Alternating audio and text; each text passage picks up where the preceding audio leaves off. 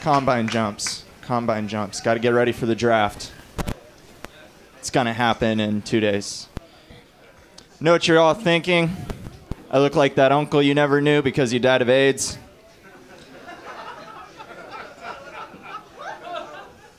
If you think that's bad, this transition's going to be really rough. Here's a fun fact. All sexually insecure men overestimate the fair value price of their mouths. Here's why. When guys ask each other how much would it cost to suck a dick, and if it's less than a bailout, somehow you're a faggot. It's like, X? Mine's X plus 1. You're gayer than me now. I'm going to tell everyone at school. Look, of all the people who suck dick for free, and then all the people who live on the streets, if you ask someone how much would you suck a dick for, that person should have to be homeless for a year. For a year. And then we'll see how much it costs for them to suck a dick. $5. I want to eat tonight. That's where that's at. So, is everybody ready for Jesus? Fucking Jesus coming back. Coming back now. Anybody ever see that post on Facebook where it's the iPhone and it's a picture of white Jesus?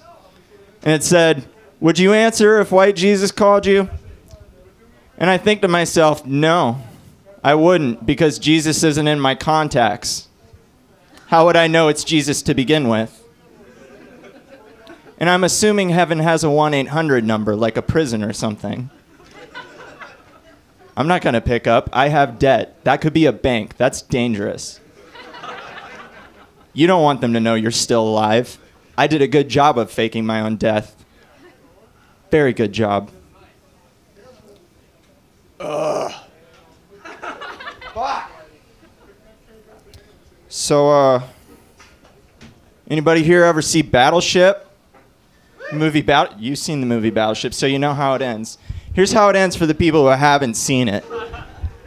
So the aliens are winning, and they're like, we don't know what to do. Captain Liam Neeson's like, release the Kraken. And they all grab Rihanna by the legs, and they spread them at the prow of the boat, and she sprays chlamydia on the aliens. And then Liam Neeson says, I sunk your battleship. And then the aliens go, yeah? Well, at least my parents aren't divorced. And then Liam Neeson knocks the game off the table and he runs home.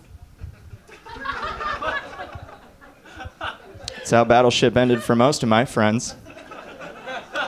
Don't have to be good at it. Just have to know what to say after. I'm a good loser.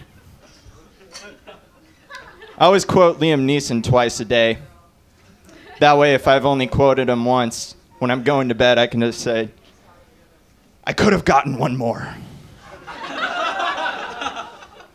It's a Schindler's List reference, in case anybody hasn't seen that harrowing tale. Saw a picture of a dolphin rape recently. A video, not a picture. How would you tell with a picture?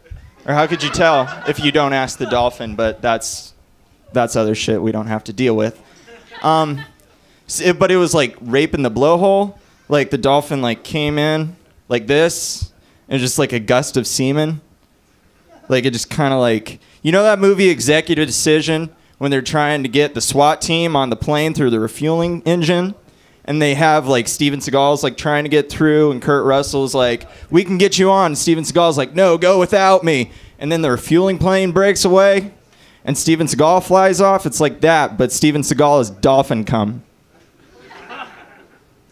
That's me. All right. Thank you, guys.